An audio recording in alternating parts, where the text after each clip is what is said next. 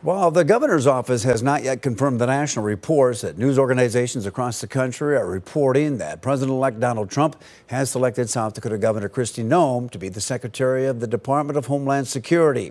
KELOLAND's Dan Santella brings us to the state capitol to hear from lawmakers not only about Noem, but also the prospect of a new governorship in Pierre.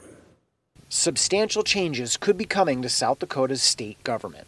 Governor Kristi Noem is reportedly headed to Washington to serve as Homeland Security Secretary in the upcoming Trump administration. Republican lawmakers Will Mortensen and Chris Carr welcome the news. I'm not surprised. I'm happy for the governor.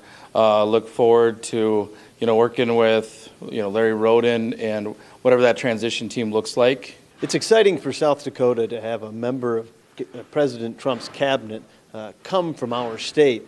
A lot of times when these cabinets get put together, it's people from the coast, and it's really exciting to know that our perspective is going to be shared in President Trump's cabinet.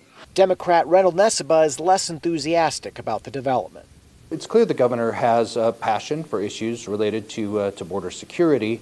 On the other hand, I'm a little concerned about just her ability to manage staff. We've had a lot of turnover in her office. For his part, Republican Lee Schoenbeck says national developments don't really capture his attention. What I think about that is the implication for my state, which is Larry Roden will step up to be the next governor. And boy, you got a governor that's been trained well. I mean, he's knowledgeable about the legislature. He's served in both houses. Noem becoming a cabinet secretary in the federal government would require her to resign her current position.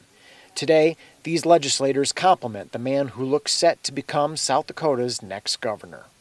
I think Larry Roden is likely to spend a lot more time in South Dakota than Governor Noem has been, so I think that he will have a better with the legislature of members of both parties than Governor Noem has had. Look forward to working with Larry. I know that we can work together, talk about what's important to South Dakota, prioritize, between the executive branch, the legislative branch. Working in the Senate together, we have to make hundreds, literally hundreds and hundreds of decisions. I can think of 2 times we disagreed.